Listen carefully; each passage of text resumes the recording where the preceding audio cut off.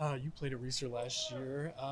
What do you remember about playing in that environment? Obviously, it was a rainy game, but what do you remember about that game? It's a wild environment. The fans are right there on you, talking smack, real loud. So they have to come in there on our A game. But as far as the environment, they're real rowdy. They're going to be in there.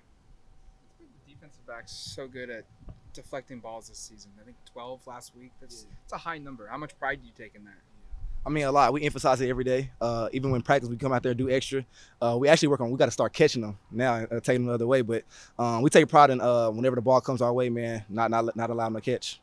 You give Jordan a hard time for not picking that one and taking it the other way. Man, we was talking about it yesterday after the cold, so we was talking about it. I didn't actually see the play because I was in coverage.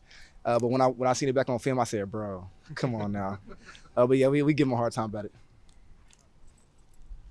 With that game you played at Oregon State last year being in that pouring rain, how much are you actually looking back on that? Because it's got to be a different approach because you weren't going into that expecting them to really be that pass heavy. Right.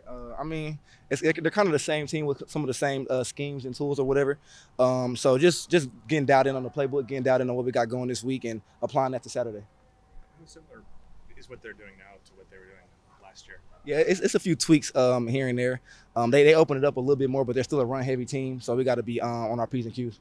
What have you seen from their wide receivers? Got off to a nice start, number 7. Yeah, most definitely. Explosive player, can run a pretty good route tree, good yards after catch and everything like that. So we got to stay top down and try to hold him as much as we can. What are you doing as a defensive back to try to help you get ready to play a team that is so run heavy where it's not going to be as much on you as in the pass coverage? Yeah, I mean, it's like I said, since I've been here, the practices are already physical. We already work tackling a whole bunch, so just implementing that to Saturday.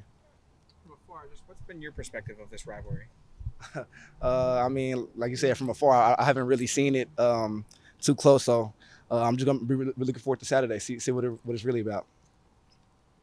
Somebody who's been a part of a couple of in-state rivalries before, though. Mm-hmm. Yeah. What was the Bedlam experience? What was the Apple Cup experience like? Yeah, the Bedlam experience was crazy. Obviously, I have some familiarity with that, just being from the South. That experience was crazy. The fans were throwing stuff at your buses and everything like that. And even when you get in there, it's legit like bad blood. So I'll probably be expecting some of that Saturday.